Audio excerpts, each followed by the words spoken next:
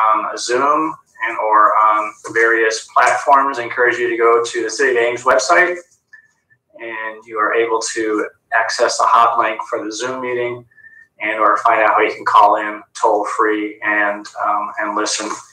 The next 3 nights, on tonight, tomorrow night, and Thursday night, presentations from staff to council on proposed budgets will be provided. And just by way of information, there will be no public input received. The next 3 evenings, you have the opportunity to give input on any item on the budget at our February 9th meeting. So we're going to go ahead and get started. Steve, do you have anything introductory? Or are going to go ahead and just let Sheila start? Let's go ahead and have Sheila start. All right, Sheila, go ahead. Welcome. Hello, everyone. I'm going to go ahead and pull up my screen. And if you want to go ahead and share what pages you're going to be going through too, also, Sheila.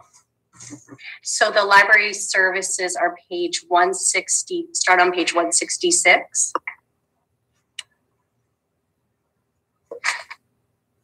And we'll be highlighting, we were asked to kind of focus a little bit on, our response during this pandemic to stay connected and offer library services. So I am going to start from the beginning.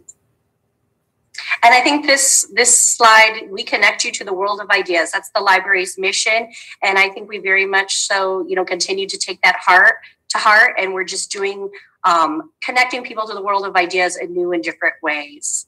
I want to take a moment to say thank you for the decisive city leadership that's happened during this pandemic. Things were happening quickly last March, and the city leadership made responsive decisions, very much set the path and empowered city departments, charging them to find new and creative ways to continue to respond to our community needs. And I feel like we were reassured, and with a shared purpose, staff could shift gears and quickly adapt our services to a virtual environment, which is what we did. So at the library, one of the first things we did was to shift to make it easy to get your library card online and to start being able to use it right away to access our over 1 million online resources. New account holders received a welcome email with information about resources they could access and an invitation, if they were having any difficulties to reach out to us. We increased our online collections. So our things like online audio, ebooks, streaming, video, and music, we amped those up. We also, knowing that how critical is going to be for the community to have trusted news sources, especially when the information was changing daily, we added the New York Times and then a little bit later the Wall Street Journal. We are also mindful that there was some anxiety around unemployment and maybe that we might need to support our community in building their skills or possibly looking for new work.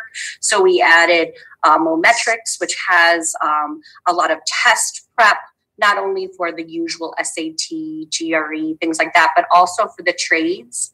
So you could get plumbing, firefighter, so test prep materials there, and also Cypress Resume for a resume skill builder. We knew that there was some anxiety in the education realm with parents and educators having to shift quickly to that hybrid model or an online model. We quickly sent targeted emails, promoted on our social media, all the great resources that we already had, a combination of what we paid for, but also we went through and helped curate. There were so many things coming out. We did a curated list of just web resources for parents. We also shifted programming online, so our story times, something that could continue that educational support, but also support that routine and that normalness. So when people were used to coming in every week with their kids, they could still come in at a set time and see those familiar faces, have that early literacy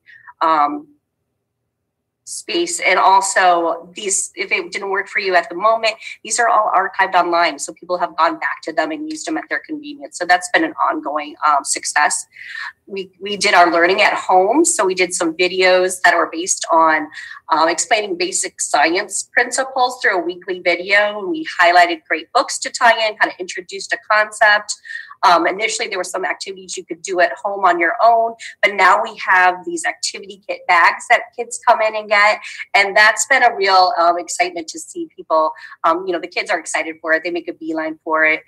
There's fun things in there like magnets and, cracking open a dinosaur egg. And so they learn a science concept, but also have fun doing it. We also knew early on that having a space for teens, that social connection, maintaining that was really critical. So we wanted to support that age group. So we identified a safe online platform for them to, talk about books, movies, but also everyday life. And so they did that. And our teen advisory group continued to meet and plan. So they've been active throughout. So we've maintained that connection with our teenagers, which is critical. It's just a snapshot of some of the programs they've been doing throughout the year. Those are all identified teen led. But it wasn't just about youth. We did programs for adults and are still doing them. Many of our book clubs continued online. And staff planned, filmed extensive genre highlight videos.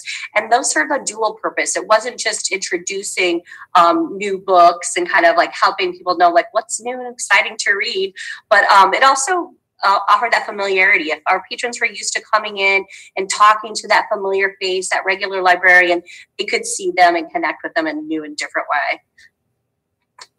The tech help was a big thing. As more people were entering that streaming and downloading environment, we wanted to make sure they felt comfortable accessing those. So we posted how-to videos and guides and helped people troubleshoot, and then even offered these one-on-one tech tutor sessions to kind of troubleshoot your particular device. And people love that. They even know a few of the staff who are really savvy with it by name and ask for them. Another big thing was partnered with the Ames Community School District and then also United Way to offer free books at summer meals or at the spring meals, usually initially in the spring when they were offering breakfast and lunch. We gave out free books every Friday, and we continued that throughout the summer when the Ames Public Library continued its tradition. Normally we would offer meals inside the building. This year we offered them in a drive-through. So they came through, picked up breakfast and lunch, and then they also got free books on Fridays. And that will be helpful for us as continuing as a summer meal site in the future. And as the rest of the city was kind of like, we were all kind of planning for that July marker to reopen. We started a little early and offered holds pickup in mid-May, and our public was thrilled, and the demand for holds shot up exponentially. So just a shot of our early curbside, but then the holds process. You can see that, earlier it was just that steady every year that dropped when we closed and then boom, shot up. And it has just continued to increase. We are at a 218% increase over this time last year. So there's really been a heavy demand on those holds. And also our downloadable circulation, downloading ebooks, audiobooks, that's gone up 50%. So people are learning how to use us, shifting the way they're using us, using our resources in new ways. Hotspots has been a hot theme this year. They've always been in demand, but we were able, through the support of our Friends Foundation, to get some additional hotspots. We also extended the checkout period because knowing 1 week doesn't usually cut your needs. So we checked those out for a month now, and those continue to be in high demand. We've had over 500 circulate since March. And that we found that was especially a lifeline during the Jury show when people lost connection and needed connection. So the ones we had available, we made sure we got out to people. When we did shift to in-lobby services in July as we opened,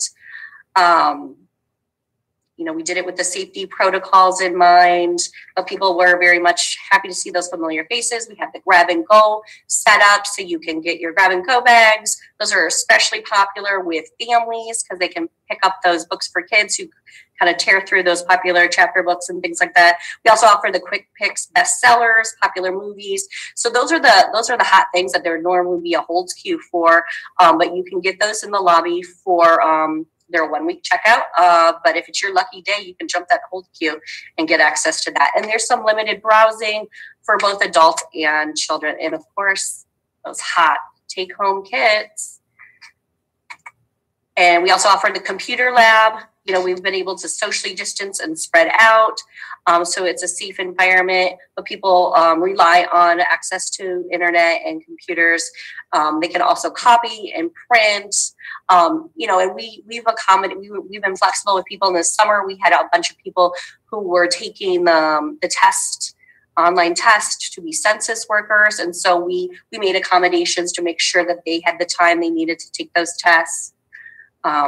And again, the derecho, we were impacted by the derecho ourselves. When it happened, we sheltered in place like 20 people in our interior hallway.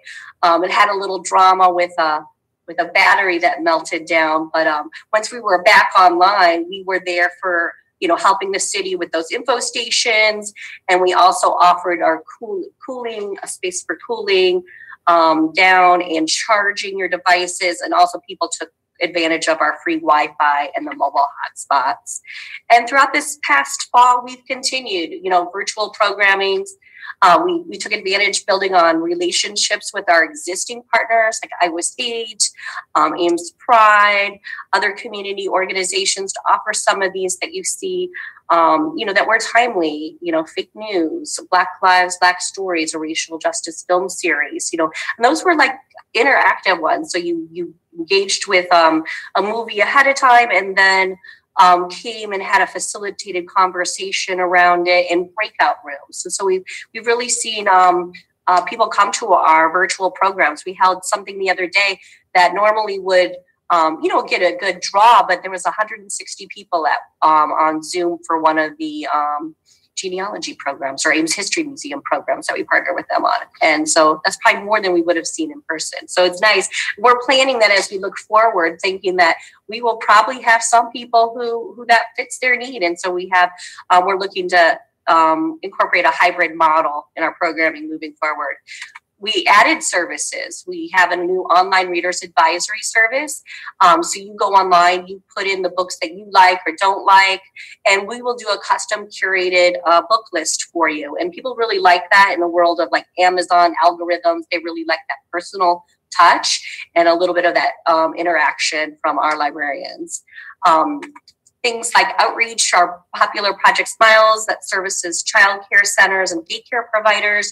Unfortunately, that had to be put on hold early on because places you couldn't go there. They didn't want your things.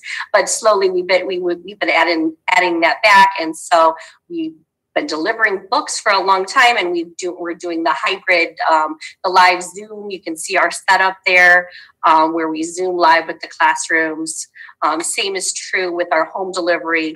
Eventually the senior centers were able to accept books back in, and we rely on volunteers for a large part for that. So we just brought back a lot of our volunteers to help, and we have a setup for a contactless drop off at actual homes now. So that's exciting.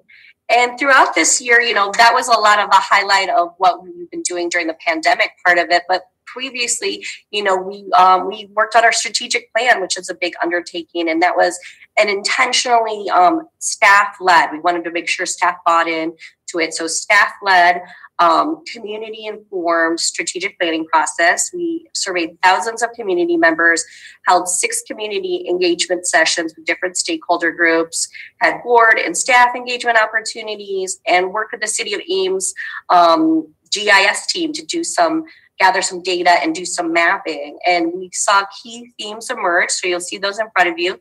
equity, inclusion, civic engagement. I hope you're excited for that. Access, wellness, and staff development.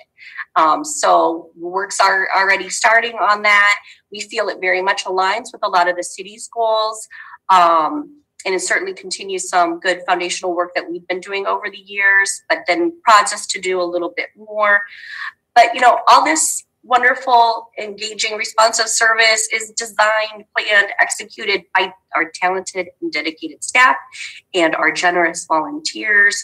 You know, in a service industry, your staff are your product just as much as, you know, your physical space and collections. And so, I've been really proud of the work they've done, how they've really shifted gears and amped up their skills, especially with virtual programming and video, and are doing a good job staying connected with the community.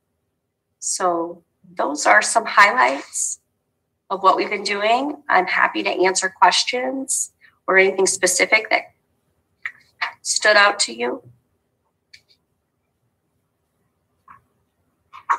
Sheila, do you plan on going through any of the pages 166 through 177 at all, or highlighting anything in particular? Pardon me? Do you plan on going through any of the pages? I think we touched on a lot of that stuff.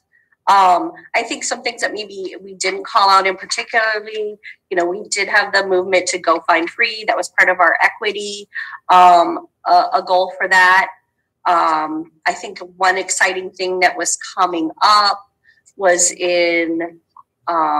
was working with the Ames Community School District. That's something that's in the works now. We had a lot of contact with them last spring to do library card registrations, working with the high school.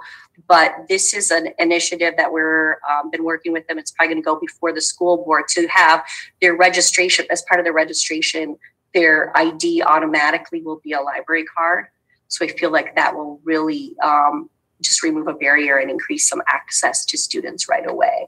So that's in the works. It hasn't, but should go before the school board soon. So that's exciting partnership. It just kind of takes it to a different level. I think. Questions for Sheila?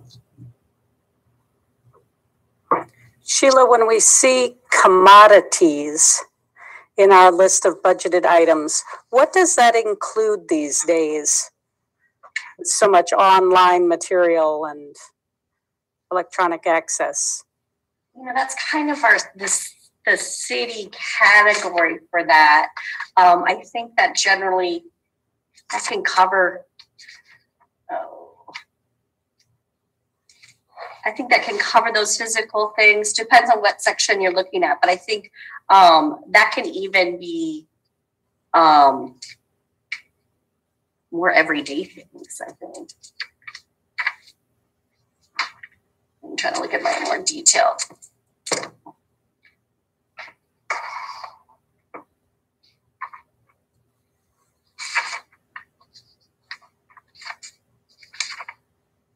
So I think that covers.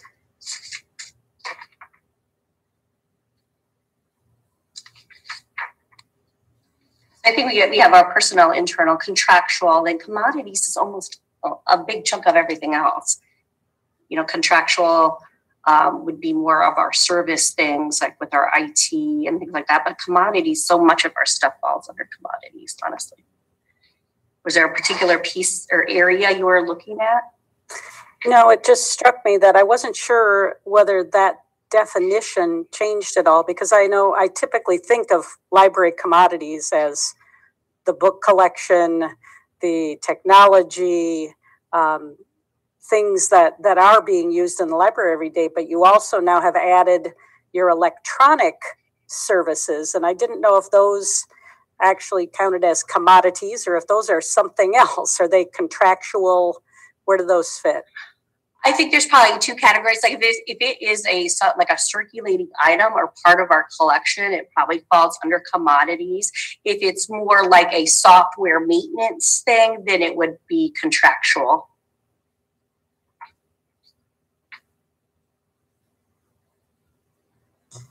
Other questions for Sheila? Just out of curiosity, how many, do you have any idea how many people access the New York Times or Wall Street Journal online, or is there any way to measure that? We get those stats. I'm not sure off the top of my head, but the way it works is that they give you an allotment. You know, you have X amount of access points, and then so when you go to log in, you get an access point, and then each time you go back, you get one again. So it's not like it's a way to kind of have access to many users, but not all at the same time. So. But I could certainly look that up. I think it's been popular. The Wall Street Journal's a little newer. The New York Times, I think we did get in the spring, and the Wall Street Journal we probably got early fall. Very good. Last call for questions for Sheila. I've got a quick one. Do you know what the wait time is for someone who would like to check out a hotspot? I have my colleague on. Generally, we're seeing about a week wait time at this point. That's great. We had a period of time where it was no wait at all. That's awesome. Thanks. They did add some what they call like our quick picks too. So they hold a few back that are not reservable. So there's always one on hand, and that kind of helps for that kind of emergency panicked. Someone comes in, oh my gosh, this happened, and I have a dire immediate need, and that's been working well. We thought we'd try that since it works with other formats, and so they hold 5 back for that. Okay. They're all out now, though. Very good, Sheila. Thank you for all you've done and your staff, all you've done on behalf of the Ames community under trying circumstances. So, and can you just give us a quick update? I understand you had some nice changes happen yesterday. Yes, we were back in lobby service. So that feels great. That's, everyone wants us to be, we all want to be back to full service. And so we did go back to lobby service, and very, very happy customers there. A lot of interest in taxes. That's a big thing right now. But people picking up their holds, getting those grab and go bags. I was down in the lobby yesterday, and there was a flurry of, kids coming in for those activity kits. So it does add that personal interaction and just seeing people and connecting, even if they're not hanging out for a long time, and keeping it safe. Just that familiar face and being able to say hello and connect goes so far. Very good. Well, thank you so much for your time and thank you for your report. All right, move on to utilities program. John. Good evening, Mayor and Council.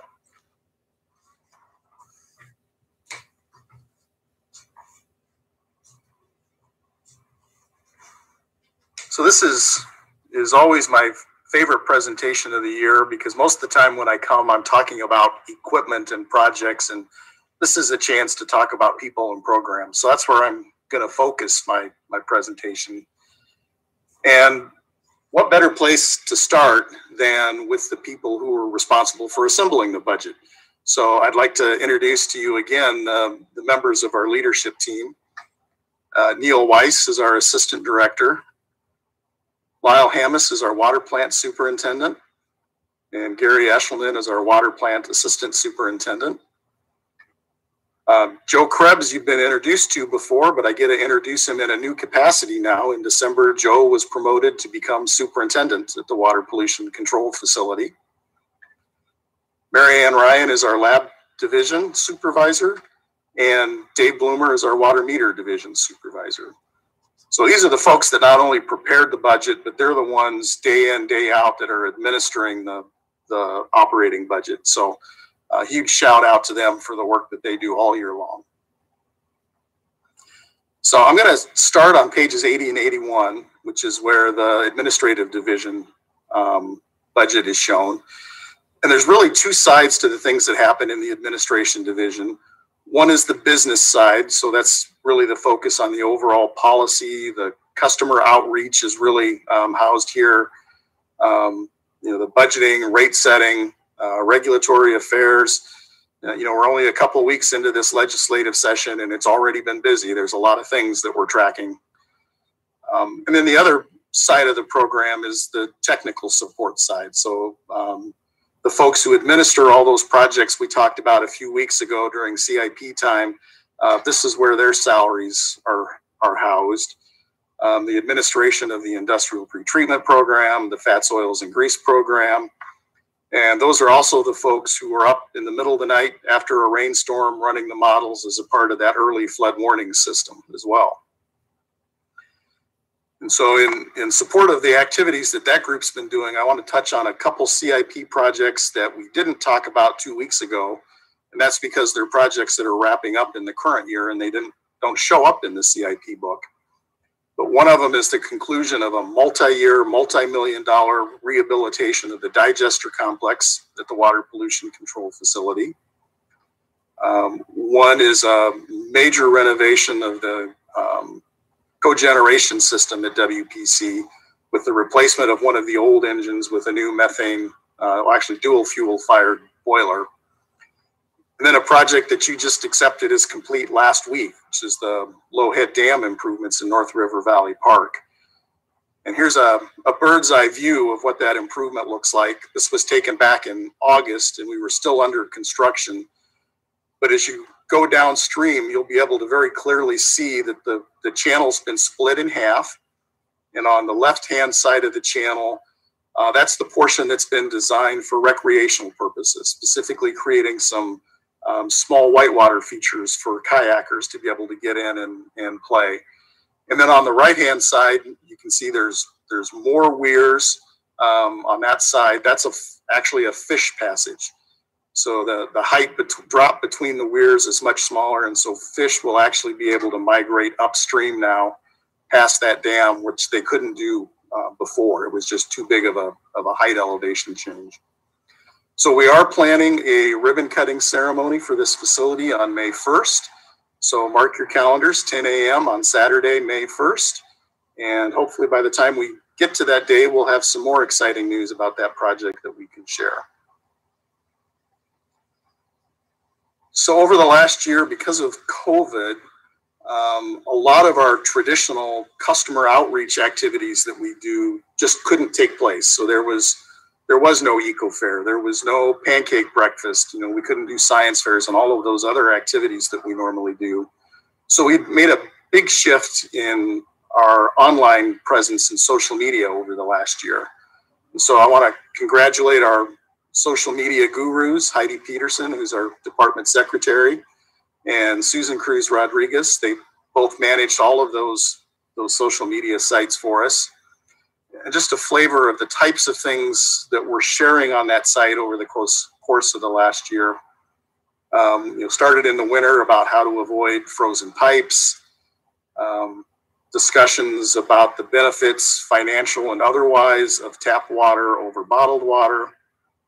A lot of focus on sharing our staff and the things that we do. Those always seem to be our most popular posts, is when we're posting about people. Of course, as the summer wore on, talking about outdoor water conservation practices becomes important. And all year long, sharing information about COVID-19 and how that interacts with drinking water and wastewater services. So you can find us on multiple platforms. We're most active on Facebook and Instagram, but you can also find us on Twitter just by searching for Ames Water. So now if we turn the page to 82 and 83, this is the water treatment plant operations pages. And I can tell you that the last calendar year has been the most unusual year for water demands in my quarter-century tenure with the city. And I'm going to show you what that looked like to us. This is a chart that Lyle prepares for me regularly, and what you see here is over the course of a year, that blue ribbon shows you what the 20-year maximum demand has been per month and the 20-year minimum per month. So that lets us see where our current demands stack up in comparison to recent historical trends. So if we start at the beginning of the year, you can see February, we were kind of up near the top of those historical peaks, not quite there. But in March, we fell down kind of in the middle of the trend. And what happened in March that would affect water demand? Well, most significantly, most Iowa State students left for spring break and didn't come back. And so the resulting impact on flows that we saw was that we fell down kind of into the middle of that last 20-year historical range. And then in April, we went a whole month with very few Iowa State students in town. And you can see that the demand for drinking water bottomed out. Actually, not only is that our lowest demand for the last 20 years, but Lyle went back at least to 1990. And that's our lowest demand for the month of April in at least the last 30 years. So certainly an unusual event that happened there. Then when we moved to May, flow started to come up a little bit. You know, we're starting to get into the growing season, some outdoor water use is coming up. Typical May, we only have Iowa State students around for half of the month anyway. So the impact of the students being gone was mitigated a little bit. And then this happened going into the summer. We moved into a drought, and we spent most of last summer right on that line between a moderate and a severe drought. And what that did to drinking water demands was we saw them spike then over the course of the summer. August was a new monthly record for August. And actually, July of 2020 was our all-time highest monthly demand for drinking water. And as we went through the rest of the fall, we stayed near those historical records. And then in December, you know, we had students go home for Thanksgiving and not many of them around during the month of December. So we saw those flows drop back down again. So over the course of the year, a huge swing. That makes it tough to try to predict revenues. So we're using 3-year monthly averages as we try to predict revenues moving forward. But through all of that, I've got to give credit to the staff of the facility who operated it and maintained it. A lot of folks had to adjust their schedules as we've had folks out for different purposes. Of course, the derecho had a huge impact on us when that occurred, keeping the facility up and running. So I got to give a shout out to all of the staff at the water plant for keeping the utility running throughout the year. So we'll turn the page again now to pages 84 and 85, and this is the WPC facility operations. So captured here in a consolidated way is the administration of that facility, the maintenance on the flood warning system, the maintenance aspects of the facility itself, treatment of the plant, and then the farm operations and the biosolids disposal on that farm ground around the facility. So one of the things that you might notice in the budget summary is that we went down by 2 FTEs in the WPC division this year. And that's from creating our new student operator program. So what we did was we took 2 vacant positions. We had a vacant operator position, a vacant maintenance position, and we've converted that into 4 part-time student operator positions. And so these 4 student operators are starting to close out some of their training. And once they're up to speed, they're going to take over the weekend, evening, and night shifts for us. And then as their class schedules allow, they will also be helping during the week with some maintenance activities. So Noel and Wesley are both Iowa State students. Tringa and Pranveer are both students in the Water Environment Technology program with the Des Moines Area Community College. And another little side note for both Pranveer and Tringa, they both call home Kosovo. So when they finish their education and their time with us, they're going to take what they've learned working with us back home with them. So that's a pretty exciting aspect for us. But if we take those 4 and we pair them up with the 4 student operators at the water treatment plant that we've got, I can tell you that the future of the water industry is in really good hands. These are some really sharp folks that we've got working with us now. And of course, I can't leave the WPC discussion without showing you yet another press release announcing the receipt of a Platinum Award. This year it was a milestone award year for us as we reached 30 consecutive years without a violation of our discharge permit. It is the second longest streak in the country. And while we'd always like to be first, can't help but root for that other utility that's 1 year ahead of us too, because we got a lot of appreciation for what it takes to get what they've accomplished.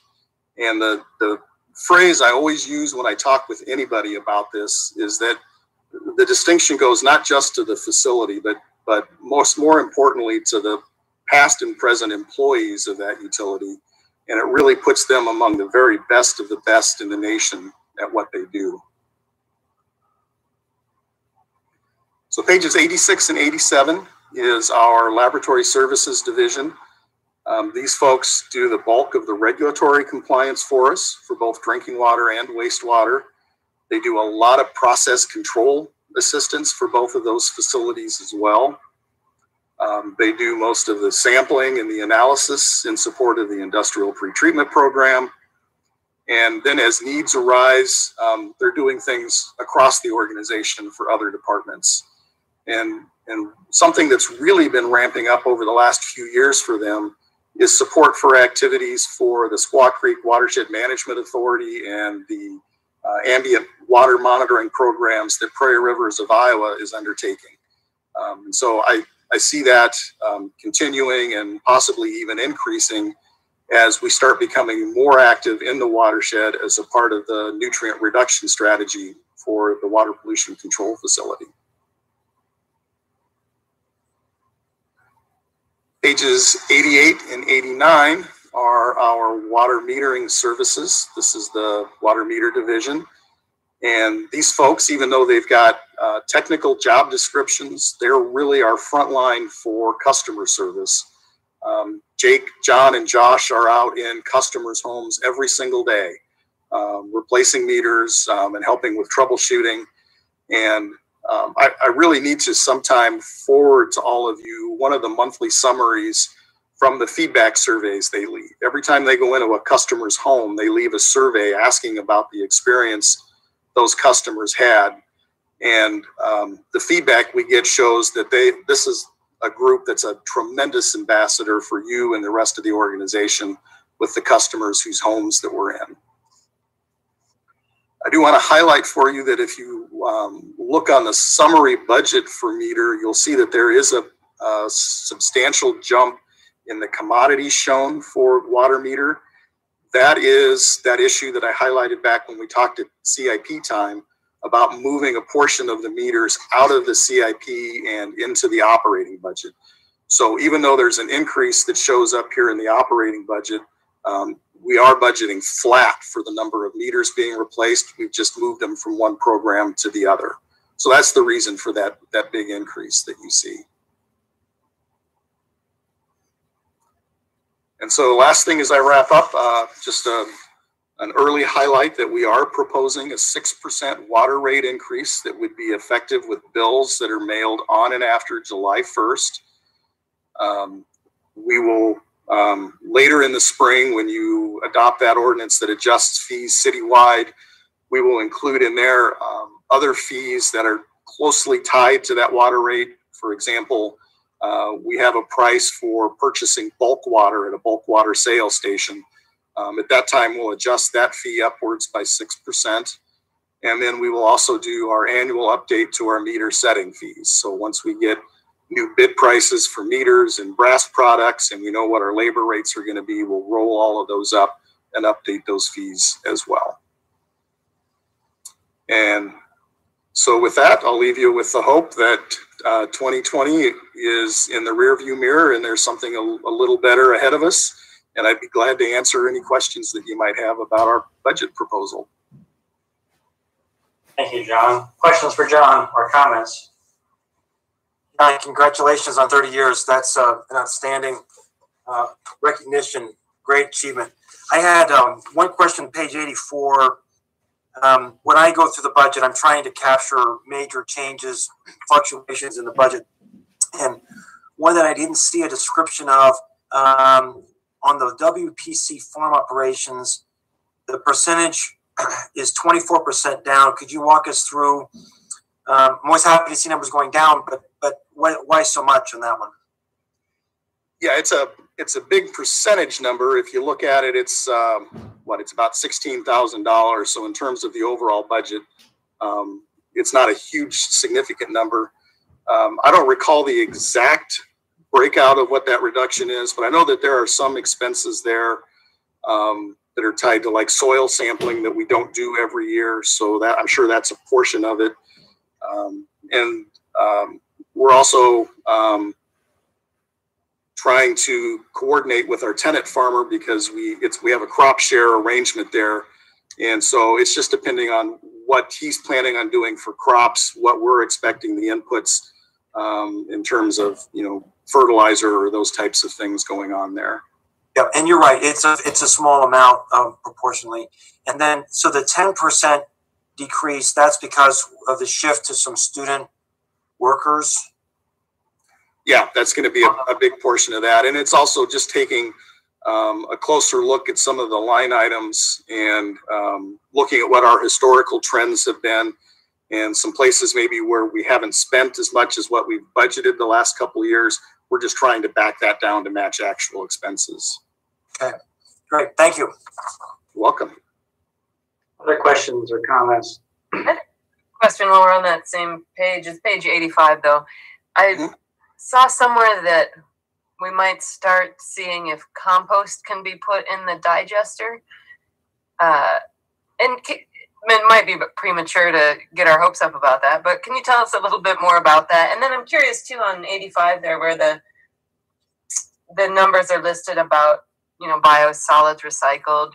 What do we expect we could do in terms of capacity?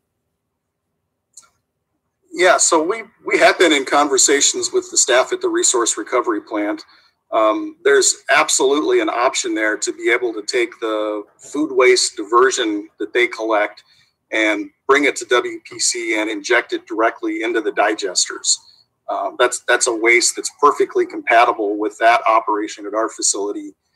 We are going to have to make some changes to the grease receiving station to be able to get that material in and be able to pump it into the digesters. And we think that we're going to be able to accomplish some quick fixes relatively easily. And then a few years down the road, we have a bigger CIP project to renovate that grease receiving facility. And so we'll probably take a look at some further opportunities there. As far as the capacity in the digesters, we are not close really at all to what the design capacity is there. We've got a lot of additional capacity. And that's why we have been looking and exploring some options to try to market ourselves to folks who have some high strength waste that we can bring in that could A, generate some revenue for us, and B, increase our gas production, which in turn would increase the amount of energy that we're able to develop on site for use at the facility. So that's a pretty cool thing. So just to dovetail now, what is the end product then? We take the food waste from the resource recovery and bring it out to you. What is the end product? Methane? Yeah, we get two end products. We get the gas that's produced, the methane, and the other is the biosolids, just like what's produced from the treatment of the wastewater. And that biosolids then is land applied on our farm field in lieu of purchasing commercial fertilizers for the crops. So we're applying that at agronomic loading rates on our own farm fields. Great, thank you very much. Are we able to store all the methane we generate? We are right now. Typically we will run our engines just in the afternoon so that the electricity that we're generating occurs at the same time that the utility is peaking. So we get some peak shaving credits on our bill as well as helping the utility. But we're not running those engines all day long. So we do have the potential to run more hours in a day. And then as a part of that project that's happening right now on those engines, it should generate the ability for us to run multiple engines simultaneously. So we've got the ability to generate more electricity if we can generate more gas. Good. Thank you. Other questions or comments?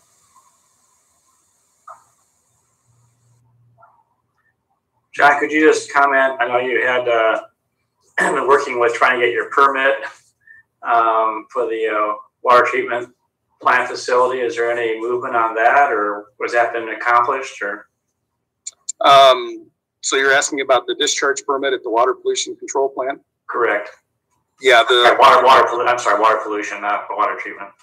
Yeah, the permit that we have actually expired in 2016, and we submitted a renewal application, but one of the issues there has to do with managing peak wet weather flows. And the DNR has told us that they would rather wait and get a statewide strategy crafted for that, as opposed to trying to negotiate a whole bunch of permits one-on-one. So no, there's been no action on that. But we do continue to take the steps that, like with the nutrient reduction, that we know would have been inserted into that permit had it been renewed.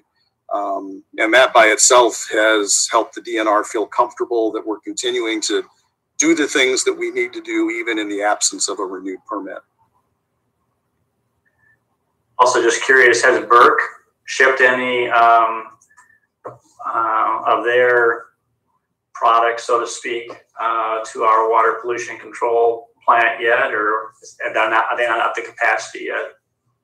Yeah, I know we've taken a few loads on a trial basis just to make sure there's no issues. My last understanding was that they had not yet reached the maximum amount that the Nevada facility could accept, so we haven't seen that come to us yet. You mentioned that legislature is already revving up, and just curious if you could just share what, or tell you what, if you could just email me what issues there are so I can help, as I represent the city down there, this through Metro Coalition and Iowa League of Cities, just let me know what's going on so we can be sure we're addressing those, together as well. So absolutely, we'll do that.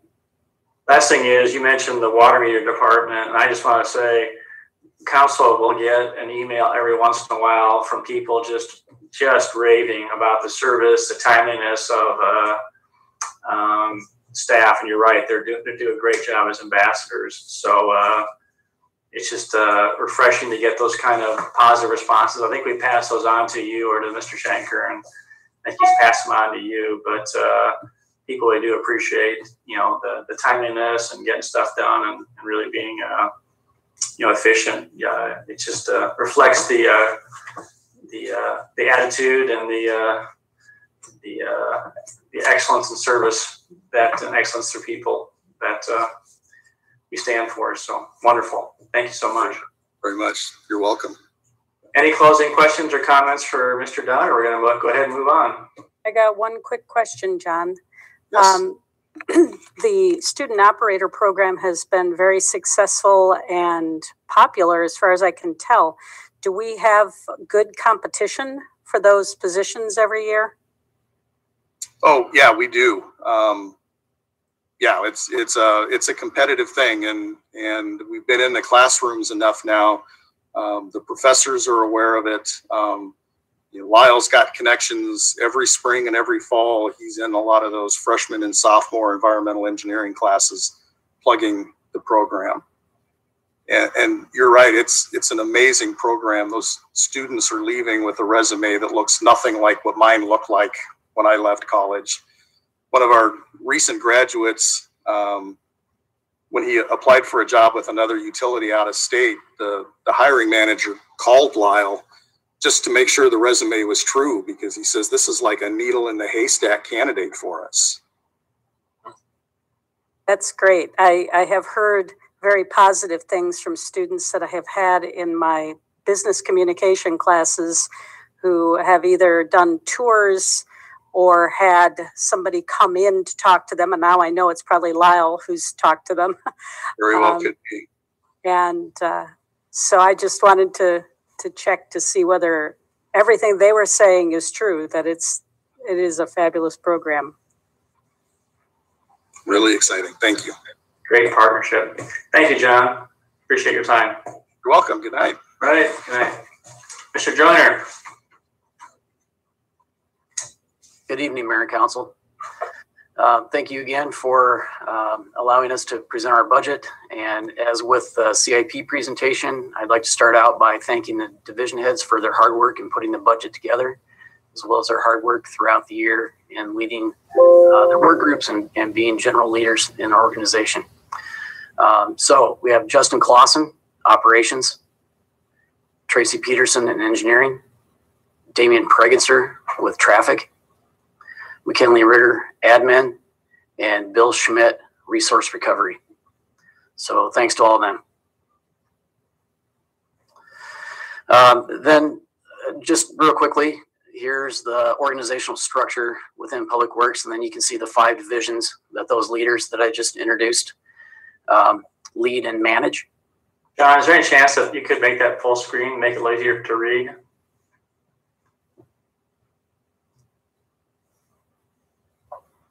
Perfect.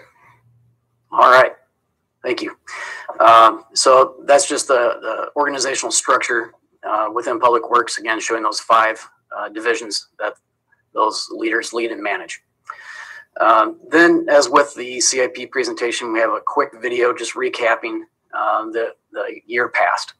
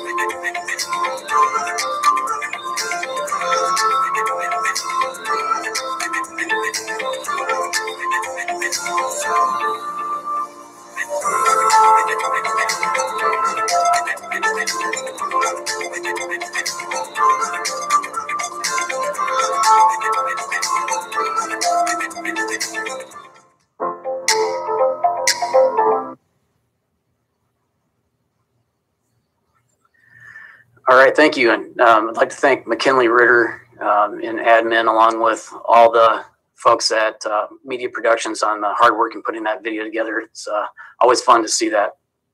So thanks very much. One thing you might have noticed at the end of the video was a little bit about Facebook. So Public Works now has its own Facebook page, and that's been very important in reaching out and communicating with the public during this COVID pandemic. So as we go through the slides, some of the pictures that you'll see on the right-hand side of the slides will be screenshots from some of our Facebook posts. So we continue in the utilities program, and under our operations divisions, we have water distribution. So that's, of course, maintaining the water mains and hydrants and valves. It's a little hard to see, but that very top graph is a graph of the water main breaks as we go going through the fiscal year. So, and this data will be as of the end of last week. So you can see we're right about average, just one under the average to date for water main breaks.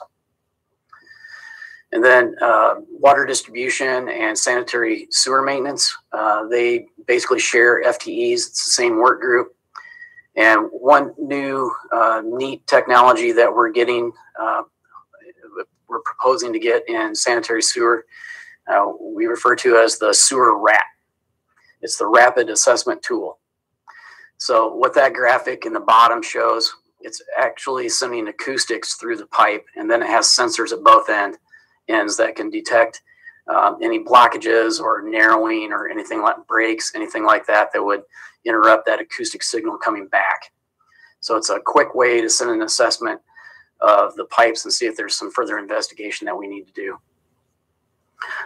Then also we have storm sewer maintenance. That's on page 96. So as that name leads, that's inspection and maintenance of all the aspects of our storm sewer system.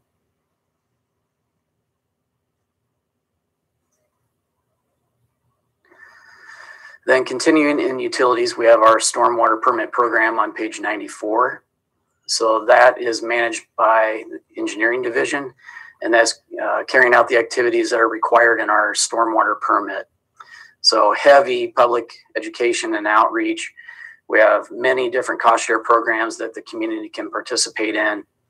As John Dunn mentioned, as you know, there was no eco fair this year. So that's being replaced with virtual eco chats as we go through this year. There'll be several different opportunities to engage in that. Then also different partners that we collaborate with for watershed monitoring and improvements, such as Prairie Rivers.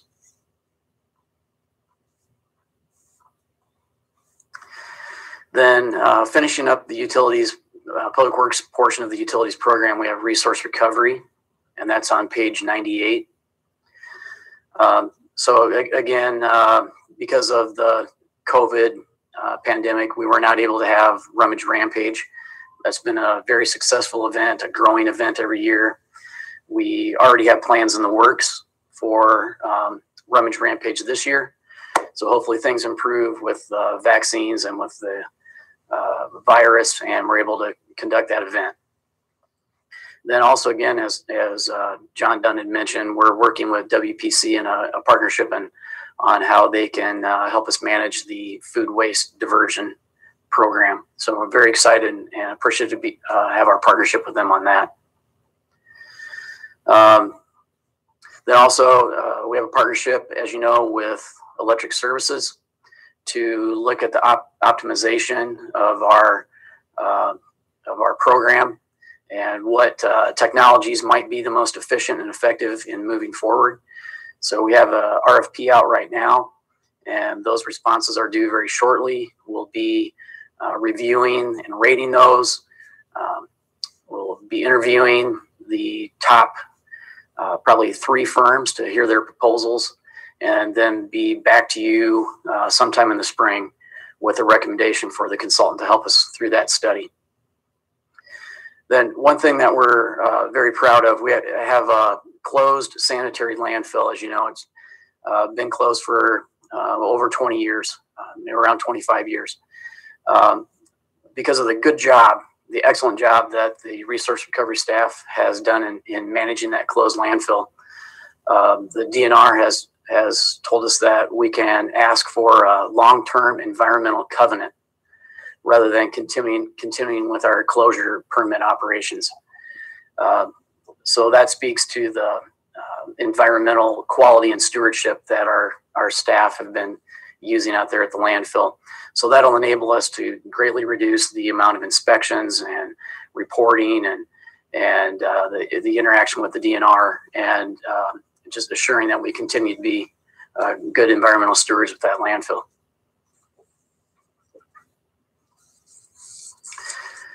So that was rounding out the utilities program. Any questions on utilities before we head into transportation? Any questions for John, on utilities. Okay, there you can see the rundown of all the activities we have in the transportation program. So we begin with Public Works Administration. That's on page 108. So other than providing divisional and departmental support, this is where the Ames on the Go app is managed and coordinated with the other departments and work groups that are utilizing that. So one kind of interesting thing, the bottom graphic, if you can see that, the big spike is the derecho. So you can see the very top one is the street light issues. Then we have trees down and power outages. But you can see that the impact that the derecho had and how this Ames on the Go was able to be used as a tool by our citizens and also by all of our employees. And as I mentioned, we rolled out our Ames Public Works Facebook. So if you haven't started following us, please go ahead and search that out and do so. One kind of fun thing you can see there on the right, we like to put up fun posts also. Well, I guess on the top is one I'd like to point out first. We are kind of poking fun at our friends in police and fire, trying to get us to like and follow us. But on the right-hand side, a young lady, college student, left coffee for our street crew early one morning. So it was very nice and very appreciated. We also help with the COVID. We've been doing a lot of things virtually that we had been doing in person. So we help coordinate those virtual events, if you will.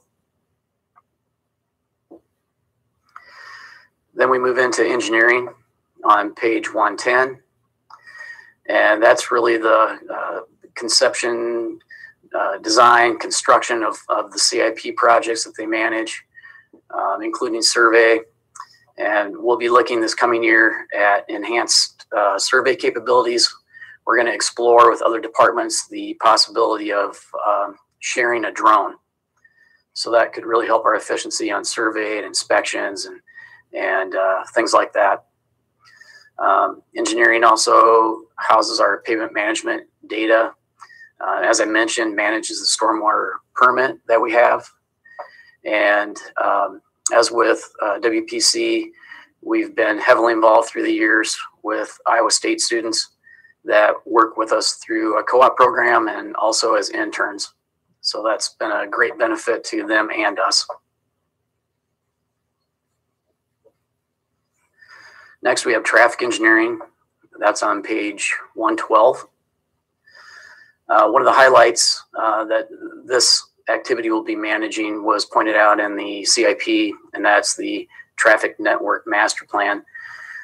We've heard now that we've received our grant for phase 2 as well as phase 1 from the DOT. So as I had mentioned during the CIP, the DOT continues to be big supporters of us moving forward with this master plan. Another big milestone that we accomplished in October was completion of the Metropolitan Transportation Plan, the Forward 45. That's always a big effort. It takes about a year and a half to 2 years to go through those updates every 5 years. And this activity also receives heavy council referrals and citizen requests for various traffic studies throughout the year.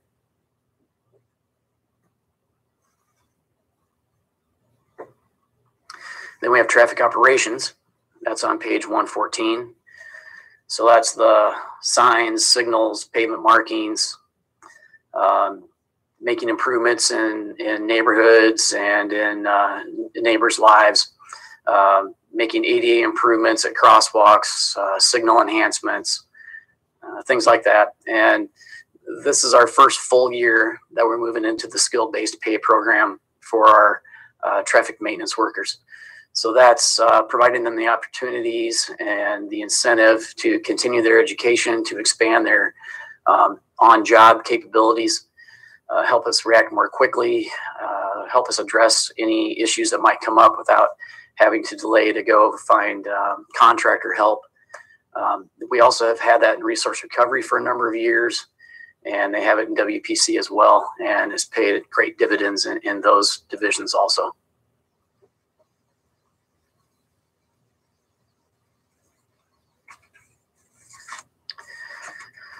Now we have snow and ice.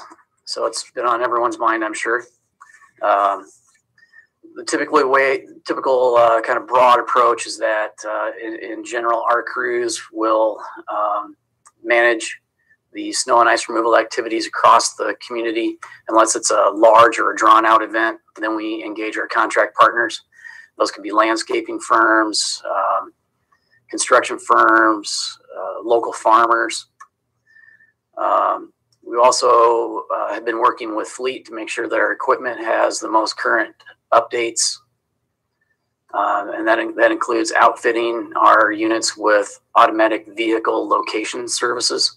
So that enables us to just do data tracking, make data-driven decisions on our snow events. And just number-wise, again, there's no typical years, you all know, but budget-wise, we plan for 19 events every year. We've had 12 to date, and I'm not sure that counts Saturday's kind of ice and dusting. And we've received almost 3 feet of snow. So it's been an active winter so far.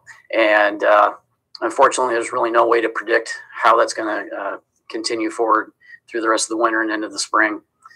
I remember, I think it was 2 years ago, we were sitting very low in snowfall. And then we just got dumped on through February and ended up with over 50 inches of snow. And I believe it was last year, after this presentation, we only received maybe another inch or 2 of snow for the rest of the spring. So you just never know.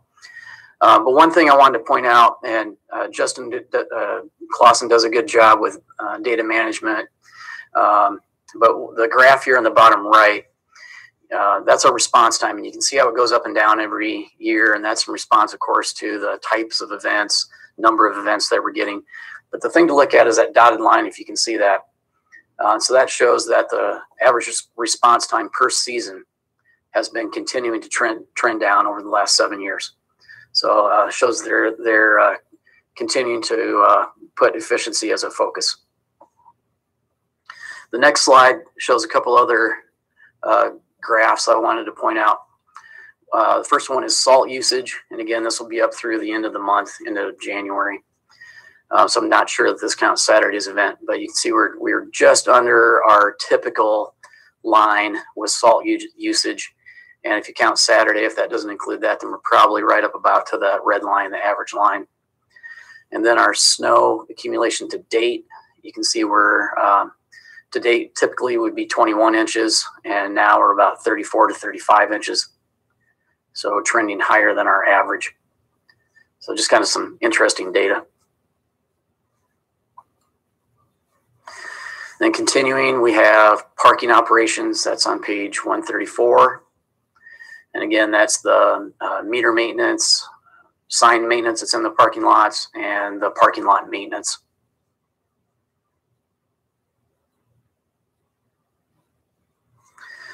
Then rounding out our transportation program and rounding out the public works activities actually for this presentation is the airport. That's on page 138. Again, another big accomplishment we had in the fall of 2020 was completion of the airport master plan. We continue to receive excellent fixed-based operator service from Central Iowa Air Service. They've been great partners, great at running the FBO and the day-to-day operations of the airport. And we did receive some derecho damage at the airport. We received some significant damage to the doors at the T hangar. So we've been working through that through both insurance and FEMA as well. And then you'll recall that council approved the sale of a parcel to Sigler. We continue to move forward with that. We're working with planning on the platting of that, and also working with legal on the details of moving forward on that sale. So that concludes the transportation portion. And that was also our, again, last activity in the public works. So I'd be happy to entertain any questions you might have on any of that. Questions for John? John, this isn't a question, but I just want to thank you and your staff for dealing so effectively with the questions and complaints that we get about snow removal.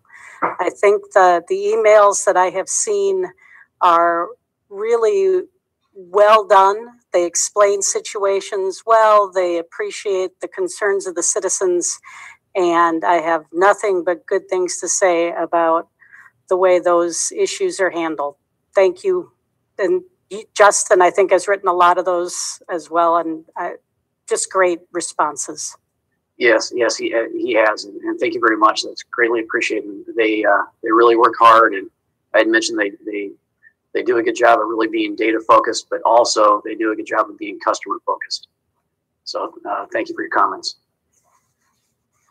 Other questions or comments for John?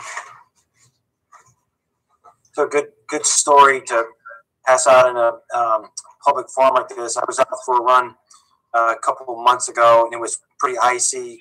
And I came up, I was in Campus Town, and there was an individual who was sight impaired, walking with a cane, and it was pretty treacherous conditions really for running in that area. And I asked him if it'd be okay if I walk with him because it wouldn't look very safe. And we talked. We went several blocks along through Campus Town, and he shared with me just how valuable at the intersections where there was more sophisticated signaling for the sight impaired, what a game changer that is, and it really allows him to navigate and be safe in the community. And I knew that, but just hearing that from him was a data point that I think was very valuable. I wanted to share that with you. I know these are more expensive ways of handling these intersections, but what a difference in the quality of life if our residents can feel safer navigating the community. But I wanted to just pass that on. I know these look like numbers on pieces of paper, but they really represent quality of life issues. Thanks. Yeah, it's a great story and great to hear. Thanks for sharing that. Other questions or comments? I just realized I should also be saying thank you very much for the way you've handled our engineering concerns. I know I've had a lot of my constituents who've had concerns, especially down in Southdale and in some of the areas up around Old Town, and Tracy and Dean and all of those folks who have been working with those projects have been very responsive, and I've gotten excellent feedback from constituents about them. Yeah, that's great. Thank you very much. And they also do a good job of finding out what the citizens' needs are and trying to incorporate those in the project. So thank you. John, these are more CIP topics, but quick update on South Grand Extension, if you could, how that's going, and completion date still fall of this year. Yeah, just in general, they look like they're setting the beams. I was down there a day or two, and I believe that we're still saying the completion date in August. But Tracy, do you have anything more specific or anything else you want to throw out? If you're still on. Looks like I am still on. Oh, yes, great. We are still on track, and you're right. They are setting beams, which means that we're up and out of the ground. So once we'll start paving here, this summer, and we are planning a big road opening celebration once that one's ready to open up this fall.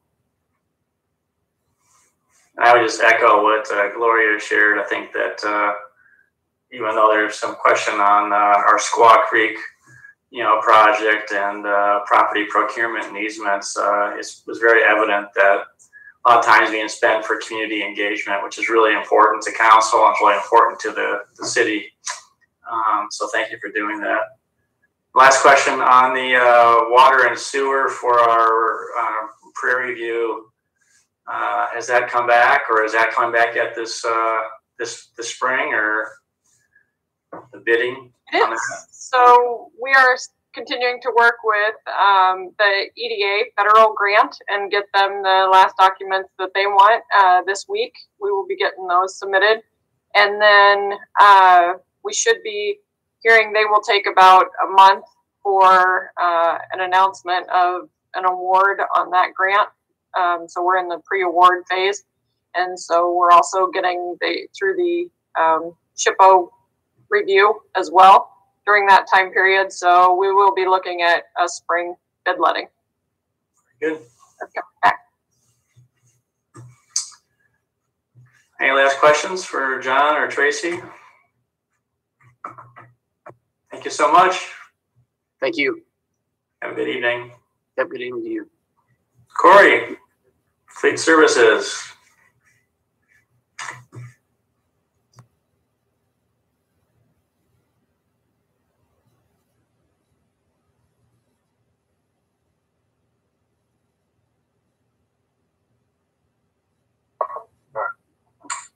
Good evening, Council. I'm going to go through the fleet and facilities budget.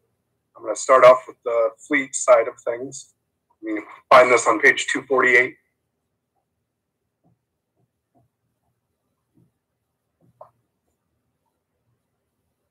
So as you can see, our maintenance, we had a increase, kind of the hourly rate since we're in internal services. We charged that back to departments. That's basically all personnel costs. We were able to keep costs pretty low. Next year, we're estimating fuel at $2.45.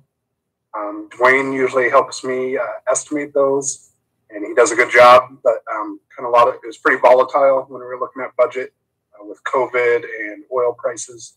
But we think that would be pretty good. We did readjust this year down to $2 a gallon, and you'll see that in one of the slides coming up that our fuel cost has stayed pretty low. This year we were able to get 2 new mobile lifts, so that's how we had 4. These lifts can move anywhere in our shop and lift equipment. Now that we have 6, we're actually able to lift the ladder truck for the first time in our shop. That was the only piece we couldn't lift before. We also have an attachment that will help out during snow. We can pick up snow plow trucks with the wing on. Usually you'd have to take the wing off to pick those trucks up. We can leave the wing on. Hopefully get them back out on the road moving snow faster. Last fiscal year, we purchased 52 vehicles and pieces of equipment for departments throughout the city. Fuel trends, you can see we're staying pretty low. On fuel, you'll see up in kind of the upper right that B100 is currently cheaper than our diesel. We have a contract with REG for that to make sure the prices stay lower than regular diesel. But you can see prices have kind of even went lower than they have. I mean, if you look back to 12, 13, we're about 1/3 of what we were paying back then for fuel. So that is good for a lot of the departments that use fuel, like police and streets. Green fleet, we're at 25% of our fleet is now green. We had the B100 conversions that went into effect. You can see those kind of on the bottom. If you see them out moving snow, they've got the green stripe on them. Maybe some green plows. We have the hybrid police cars. Police is going to talk about the benefits of those in their presentation, but you'll see these. I think we have 2 on the road now. They kind of have a subtle green on the stripe. You can kind of see it there in the picture. It says hybrid on it, but pretty encouraging what we've seen out of those vehicles, and police will talk more about that. So the B100 pilot project, last year we had 5 trucks where we put the systems on. We used 10,500 gallons approximately of the B100. So that equates to savings of 104 metric tons of greenhouse gas. As you know, we ordered 7 new trucks that will be coming here shortly. So with 12 trucks, we think we'd use a little over double what we saw. And so that would equate to 248 metric tons. And we also have an agreement that we have with the Iowa DOT that we're working on. They have, I believe, 1 truck right now, but we might have more that are in Ames. And so they're going to fill from our B100 tank. So it'll be kind of a unique situation. Usually we're used to going to the DOT for fuel. Now they're going to come to us for fuel. And with the 2 tanks, we still use the DOT for the regular diesel, but the B100 has worked. So you can see the picture here that these are out in the cold weather working. We've had little to no issues with the system, kind of regular truck issues, but not with the system. So it's worked well. So that's why we're moving forward with the new trucks. Staff seems to be happy. There's no issues. There's no really change for the guys out operating the trucks. The only change is they have to fuel 2 tanks but having the tank close to the maintenance facility is probably a plus for them. You can kind of see this from last year. The little graph shows the red is diesel. So these trucks can actually monitor the diesel versus B100. Because if you remember startup, we use regular diesel. And when we shut them down, we use regular diesel. So it kind of shows that almost all the time these are running, we are using the B100. How come that one truck used so much more regular diesel than all the others? 967 there. Yeah, it might have had more kind of on off. You know, they shut it off and start it back up. That could cause it to burn more. And the diesel trucks sometimes, if they go into, because of tier 4 emissions, there's like a regen where it has to kind of purge the system. Some that has to use regular diesel as well. But the other ones were pretty consistent, but it's probably mostly related to they're shutting it off and starting it up more often than the other trucks. Okay. Last year we did the greenhouse gas inventory. You can, if you remember that report, fleet itself actually reduced greenhouse gas over the time period of that report by 4% and reduced our overall fuel consumption as well. And we'll also be participating as staff, myself, in the new RFP we're doing for the climate action plan. So we'll be involved in that as well and see what, with fleet and facilities, that'll be important as that goes forward. So what's the future? Like we've talked about, we had 7 more trucks coming. We expect those in the next month or 2. So maybe they might get some snow removal in. Let's hope not. So our hybrid and electric vehicle choices seem to be expanding. We have the hybrid police cars. We have more hybrid SUV options out there.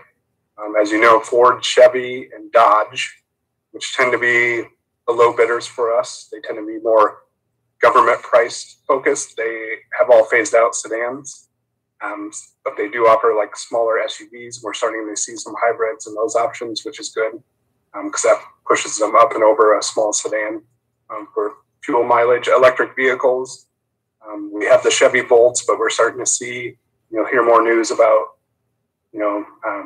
there's some truck competitors to Tesla coming out that could be viable for us depending on price.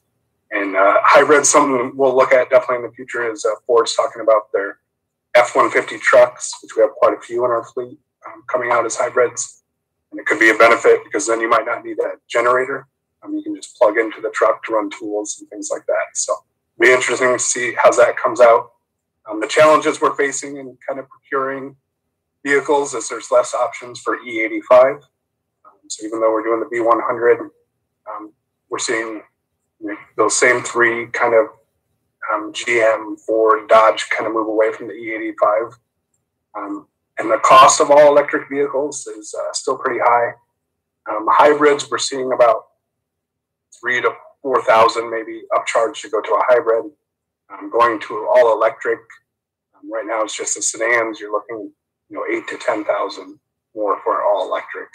And so hopefully those costs continue to come down so we have more options for fleet. So that does it for the fleet part. So are there any questions on the fleet?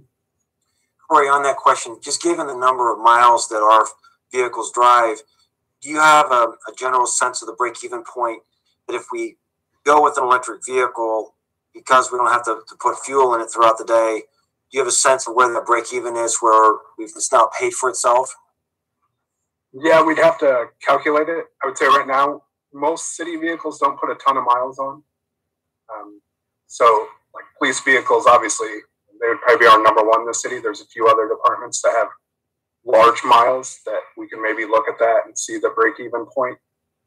But right now, it's kind of hard, like we showed on the fuel. With fuel being so low, it makes that break-even point pretty hard to get. But we definitely will start looking at that a little bit more if we get some more options. And then you can also look at maintenance. Police will talk about that. Even the hybrids, we see, definitely savings on maintenance. You're not doing oil changes, things like that. So I think we're close. We're almost to that tipping point where where it's going to make sense for more people. But then we're also going to have, a discussion on infrastructure. How do we make sure these are charged and available? So it might depend on where they're located, things like that, on the cost of the infrastructure to charge. Kind of like you talked about with SciRide, redoing that for their buses. We'd have to look at that, depending on how long we need to charge, things like that. Great, thank you. Corey, there seems to be a significant decrease in the fleet acquisitions budget. Is that because we've recently made large purchases and we don't need any right now? Is that a concerted effort to cut back because we just don't know what the budget situation is going to be in these COVID times? What accounts for it? Oh, I think Corey locked up.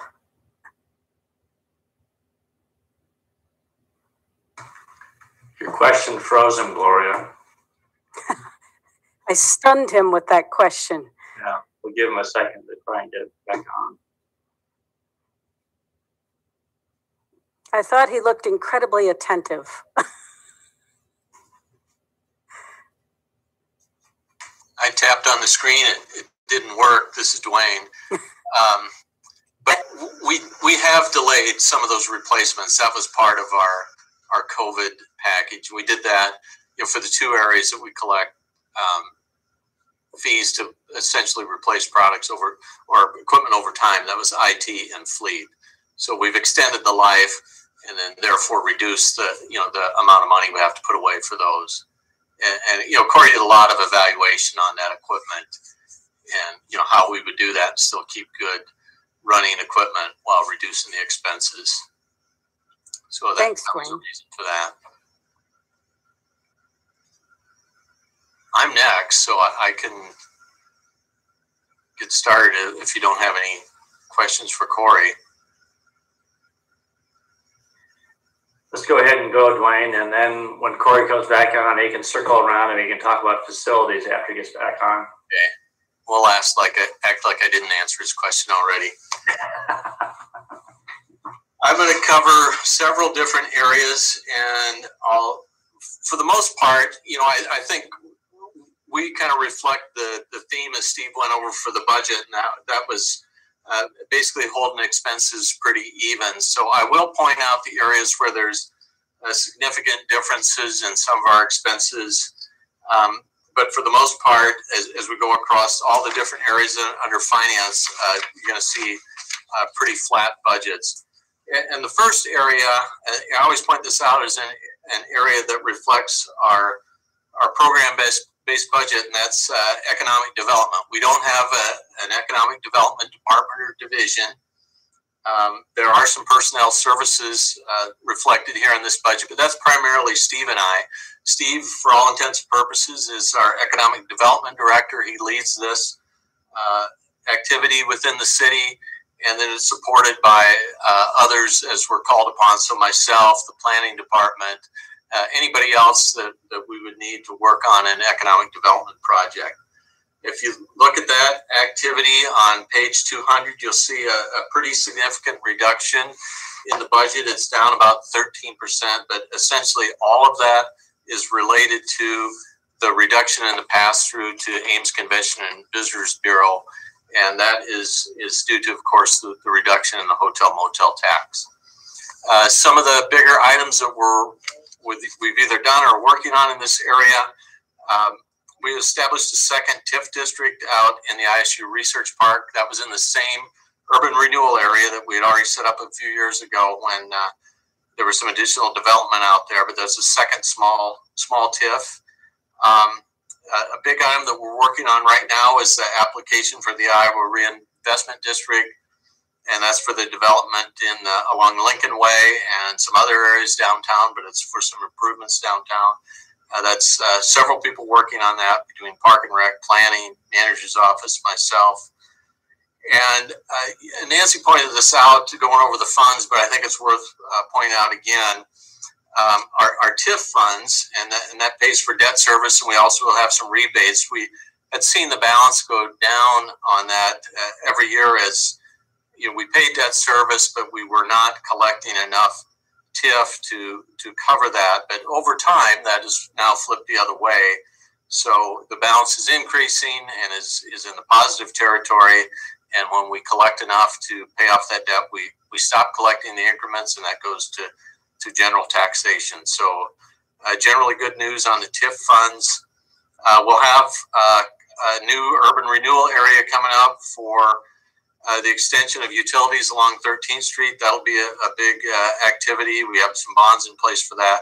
And also assuming that we have an approved application for the Iowa Reinvestment District, there'll be an urban renewal area for that district also. We'll move on, and I'm just kind of calling out the pages. I'll cover them as we go through it. These are the areas that are within the finance department, and I won't spend really much time on debt service. We covered that quite a bit last Friday, but we'll hit that just briefly. I'll jump right into the other areas here real quick. Financial services, and this area covers both finance administration, and for this we're on pages 226 through 228 for the other activity. That's accounting services. Very flat. The finance administration is up about 2.9%. Essentially all of that was related to personnel costs, and with some new employees we have some additional education expenses as some of those newer employees are expanding on their education, so they'll be ready to be our possibly our leaders in the future. The accounting activity is actually down 0.1%, so essentially flat, and that was all due to turnover and personnel costs. You might notice on that one we have commodities are up 22%, but it's like $1,000. There was a question on commodities for the library a little bit earlier. For that activity, it's primarily just office supplies. So a fairly small number, but up a little bit, so it makes a bump. Some items going on in this area. We've continued to maintain our AA1 GO bond rating, and as you've seen over the years, our bonds, though rated one notch lower than the highest possible rating at AAA, we've been trading at very close to that AAA level. So the credit markets view us as a very good AA1, and that's good news for the city going forward. We've continued to maintain our GFOA certificates of excellence, both for our budget document and our comprehensive annual financial report. We've implemented an electronic document system, and that's an imaging system where we can drill down on our finance system. We continue to expand electronic payments. Some other areas we've spent a fair amount of time on is the CARES Act funding. Steve had brought that one up as part of the overview of the budget. That funding is received and in hand. That was done. And then we've got a couple new pages in the budget, and I think Nancy had pointed those out on 202 and 203, and those are our FEMA activities. So we don't often have a FEMA grant program in the budget. Right now we have two. There's one for COVID, which is still open, but we've mostly incurred the expenses that we think we're going to incur. That's around $100,000. The one we're spending a significant amount of time working on, as are several of the departments, is the Duratio grant to recover what we're estimating at around $1.4 million for expenses incurred due to that storm. We'll move on to purchasing system. We've just recently rolled out our electronic bidding system called Ames Bids. And I've got a picture of our webpage up here. If you're interested in looking at it, that's out there, and that's just another way that we hope that we can expand our reach for potential bidders on city services to, do two things: open that up to as many potential bidders as possible, and help us achieve our goal of having the best service at the best price. This division supports a lot of large city initiatives. And a couple of big things this year. We got a picture over there. It was the COVID communications. So you think about all the the markings we have around City Hall, the things we worked with Susan on to have some good communications out to the public, the purchasing areas worked on that, and also the supplies. There was a lot of consumables that came along with our push to make sure that we can open safely and have both a safe environment for the public that comes in to do business with us, and also our employees that are here.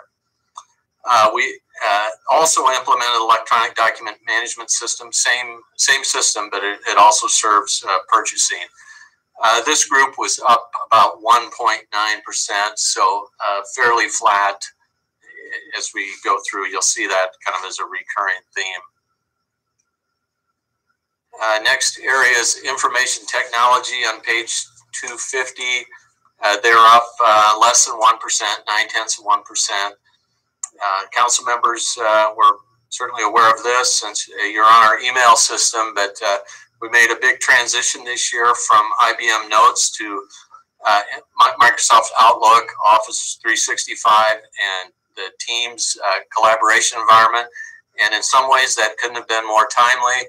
That's been a really nice product for us to be able to hold meetings, collaborate, share information sometimes we're all in this building, but we'll just go ahead and use Teams because it's more people that we can have in a room and maintain the social distancing. So it's been nice to have that.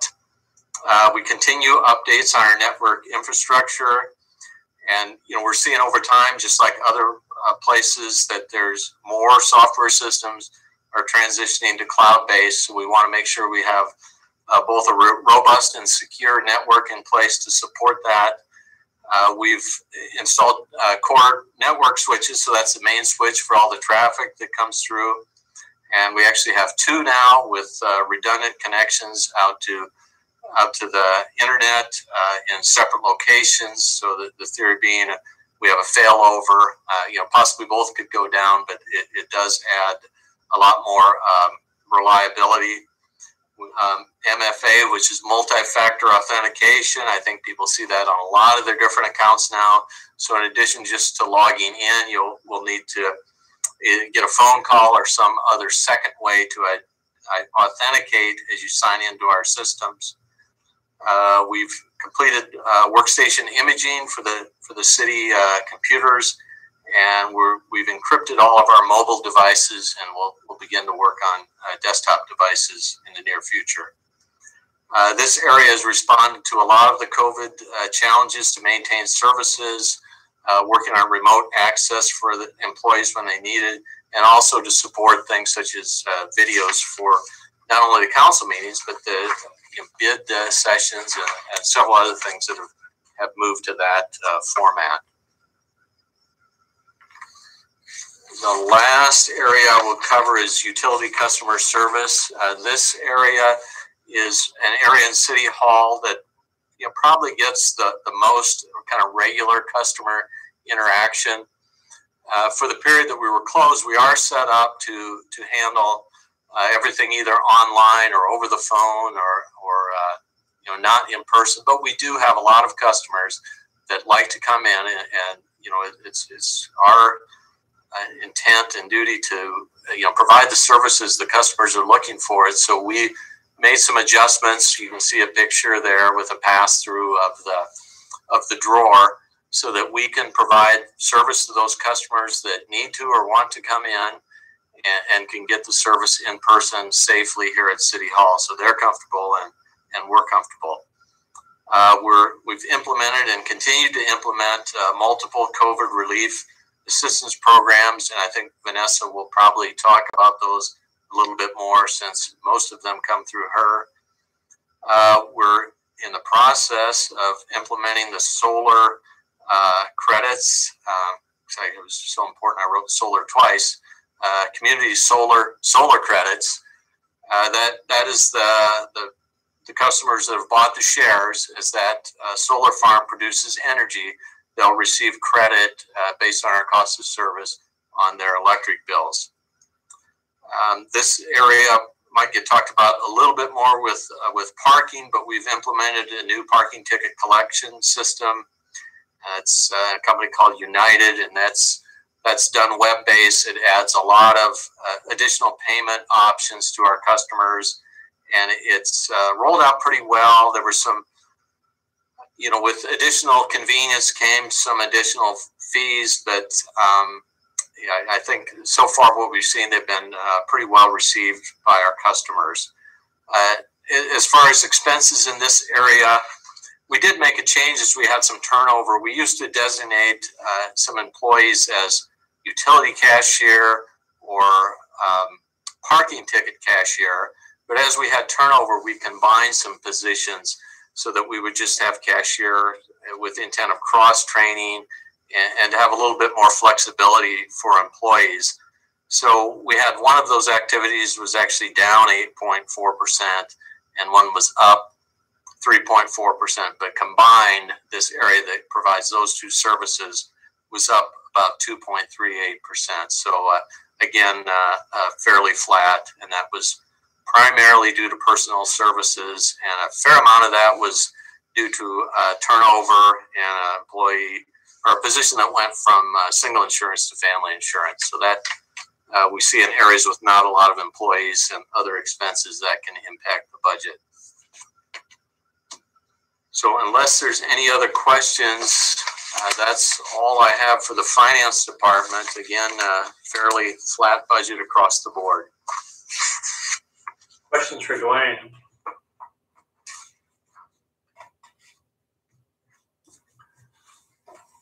Dwayne, I just had one question. A lot of, let's see, on page 228, where it shows reimbursements under expenditures by activity. Is that just when you're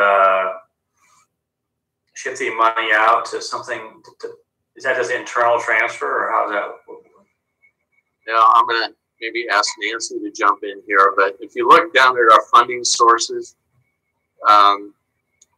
when we have funding from utilities and other funds, that shows up down here as a fund source, but I believe the ones up here are the internal service ones. Yeah, that's correct. It's also, we have a couple of programs that need to show those type of fees, like accounting services within their program. The internal services is one and transit is another. They need to show their fees directly. So we shift them instead to their program, so they show up on their own activity page.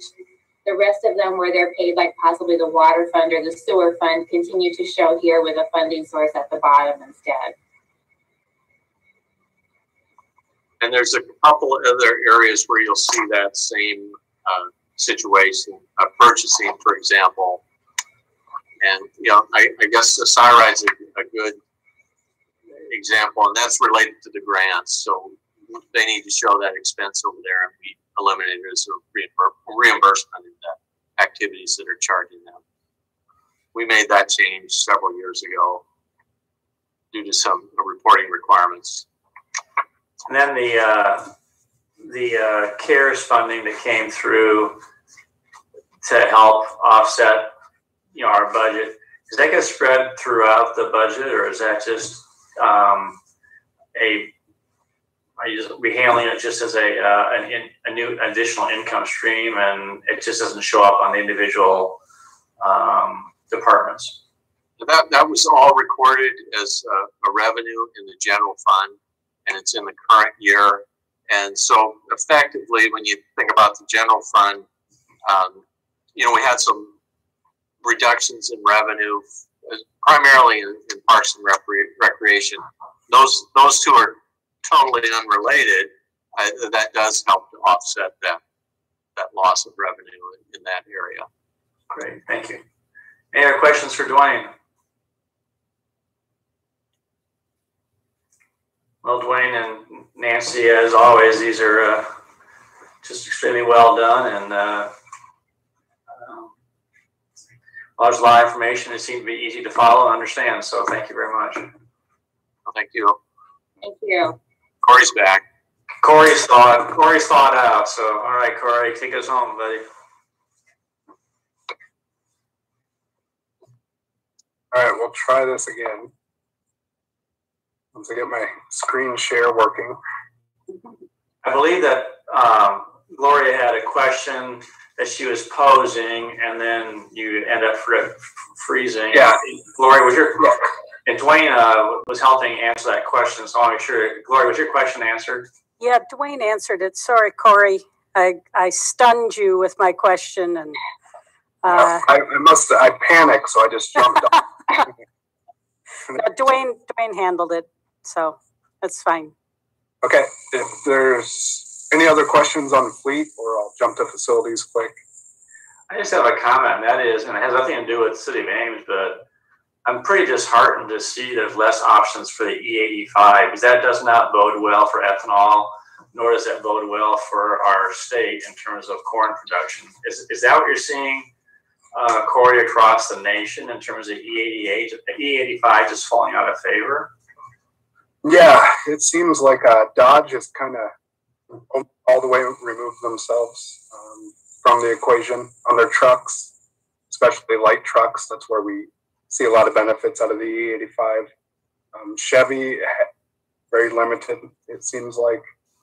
Ford's got quite a bit of E85. They haven't moved away from it. So I think that's why you've seen more Ford trucks in our fleet. So it just seems for some reason that in the truck market, they're kind of moving away from that. If they move to hybrids, you could see more of that. Hybrids cannot use the E85 right now. So that could be part of the reason too, is these manufacturers look to electric and hybrid, that they're moving away from the E85.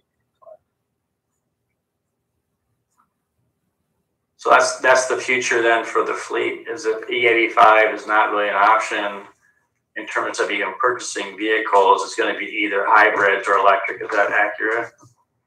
Yes, I think that's where we would see the fleet moving. As you know, these light trucks to medium duty trucks move to hybrids. I think the B100 for the larger trucks, that'll be around for quite a while. I don't see hybrids or electric moving into that realm during the life of these trucks, where it's, you know, available for a price point. So, thank you. All right, I'll move to facilities. Some projects we did over the last year. Dwayne kind of touched on this. A lot of COVID-19 mitigation efforts with the plexiglass, cleaning supplies. We were pretty involved in that throughout. Still are involved, making sure there's extra cleaning and things like that done, responding to any COVID concerns with disinfectant. The key card access control system, those bids are due next week. The approved plans and specs, so those are out. We've seen some interested parties, so we'll be back at the end of February with a recommendation on award. You awarded the fabric building, so at the maintenance facility, so that will go in this spring. One good thing in facilities is John Forth came back this year. He's been assisting with the Homewood Clubhouse during construction. I think that's been a good help. We recently hired a consultant for what we're calling the City Hall interior refresh. So we're looking at things like color palette, flooring, shades, furniture. A lot of these are recommendations that we can do over time. I know a lot of you haven't been to City Hall, but since John's been back, we've removed a lot of wallpaper. We're experimenting with some colors on the walls, kind of to see what that will do. The consultant will give us a color palette, and we'll do that over time. On the flooring, Steve kind of recommended as part of his list of projects of maybe giving more money to City Hall improvements. One thing he mentioned was flooring, where we could look at replacing all the carpet in City Hall. So that would be a very big project that will take quite a while to plan that out. But we're going to work with the consultant to make sure we have the right type of carpet. As you remember, we talked about replacing some carpet in police with some different alternatives, and we'll look at that as well. So as I talked about flooring, that'll be a big project. We do that project, that means you have to move people out of their offices. It could be for extended time period. We'll have to do some research on asbestos removal. If there's asbestos under the carpet, if we're going to do paint, because of the color palette changes and things like that. So we'll have to really coordinate with departments to make sure we can get them alternative space. We'll be coordinating as the plaza and the new parking lot on 6th Street move forward. Obviously, those both have a big impact at City Hall. We expect the auditorium HVAC to come back sometime this spring. Looking at fall construction, trying to get through the summer. We don't want to take the AC offline while we're using the auditorium. Right now, we're kind of looking at working with Alliant in the city, discussing rebates. We can bring that back, see if there's some rebate opportunities there. And we'll continue to work with other departments on their projects. New building projects like the indoor aquatic center go forward. We'll probably assist with that design process. I think John's been a little bit involved in that already. So that's kind of facilities overall. Happy to answer any questions. Questions for Corey?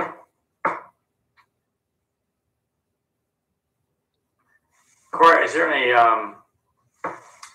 plan for going to LED lighting in the public areas, corridors, and looking at the ceilings, at City Hall?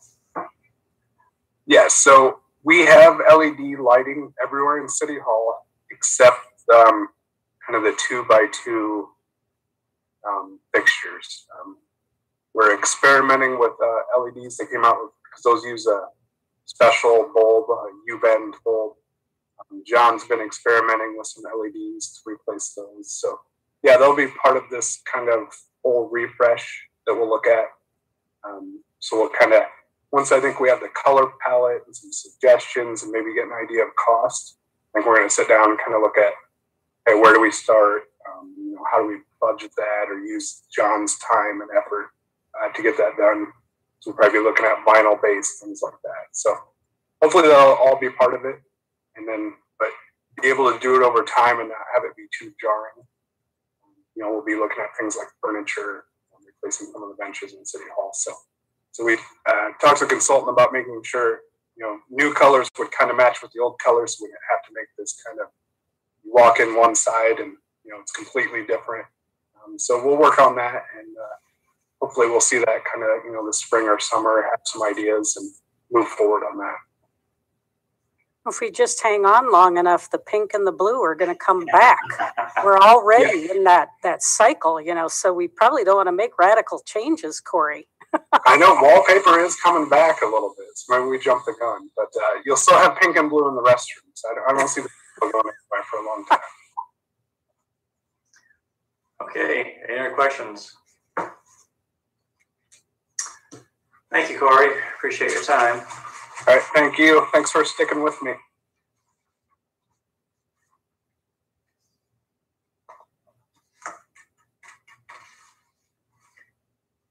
All right, that concludes this evening's budgets.